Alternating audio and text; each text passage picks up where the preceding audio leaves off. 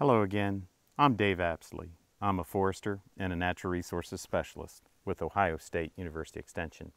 Today I'm at the Vinton Furnace State Forest near MacArthur, Ohio, and I'd like to introduce you to post oak. Post oak is not a species of oak that's widespread in Ohio.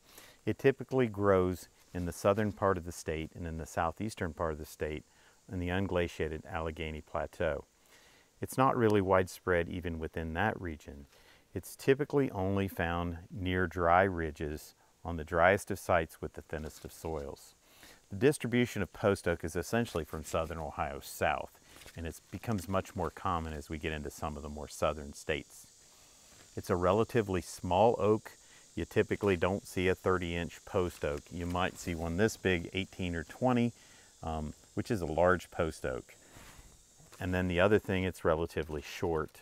They probably don't get much higher than 65 or 70 feet in height. So how do we identify post oak? Well, post oak is in the white oak group.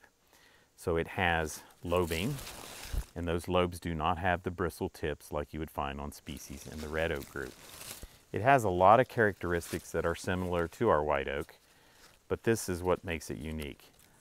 The leaf has 5 lobes typically, and the top 2 lobes form kind of a cross shape. They call that cruciform. These leaves can be 6 to maybe 8 inches or so in length. They tend to be very glossy on the surface, and that's pretty typical for species that grow on dry sites. If you think about it, they need to conserve moisture. So the strategy is to have a waxy coating that really reduces moisture loss from that leaf. If we flip that leaf over, it's going to be a little bit fuzzy. It's going to be much lighter in color.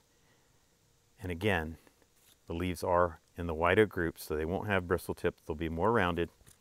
Typically 5 lobes, and those top 3 lobes form a cross shape. As far as the twigs, they're pretty stout. They're light in color. You're going to see light colored lineacles or dots along that twig. Like the other oaks, they're going to have clusters of buds at the tip. These buds will typically be several there. This one's got like 6 or 7 buds. Kind of looks like a knuckle sandwich. These are very rounded and pretty large buds for species in the white oak group. They're almost globular in shape, or they may be a little bit egg-shaped, but these are very rounded.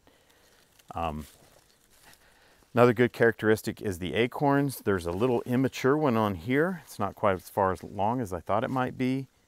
Short little stalk, and the cap looks kind of like a white oak, but it's not going to be as bumpy or as warty as a white oak. And then these are very small acorns.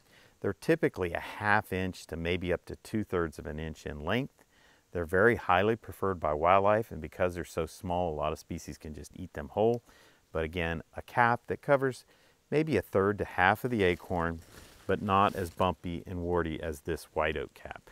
This is an immature white oak that typically have a little 1/4 inch or so stalk, and it's real bumpy, warty. This one looks very similar. The actual acorn is somewhat football shaped, but again, very small. The cap covers about 1/3 of the acorn, but not nearly as bumpy and warty as that of the white oak. And then finally, the bark. In the woods, it's kind of hard to distinguish these, but if you get on these dry ridges, you'll start to see some subtle bark differences. The bark, in my opinion, looks a little tighter. You'll see some more vertical streaks or splits in it, and oftentimes it'll have a bit of a twist to it. It's so slow growing that you'll actually be able to pick up a twist in that bark, so the grain's probably twisted as well. Not very good self-pruners. Again, they grow on these dry sites, and when we look up under the canopy, you're going to see a difference in the lobes. The lobes are much broader, and they're not as deeply cut as the white oak that's growing right next to it. As far as wood use, it's not a super high value wood product because, again, it's so limby, so slow growing. It's hard to get large stems to be able to make large pieces of lumber or wood products out of it. But it gets its name post oak because that was probably one of its more common uses. Relatively small, slow growing. It's in the white oak group, so it's fairly rot resistant. So it was used a lot for fence posts and firewood.